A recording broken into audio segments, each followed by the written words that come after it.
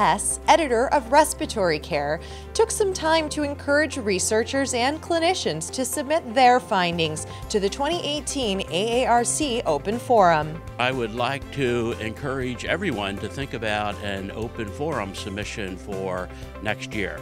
The Open Forum is a very exciting part of the AARC Congress where respiratory therapists have an opportunity to showcase some of the original research that they may be doing back home where they are working.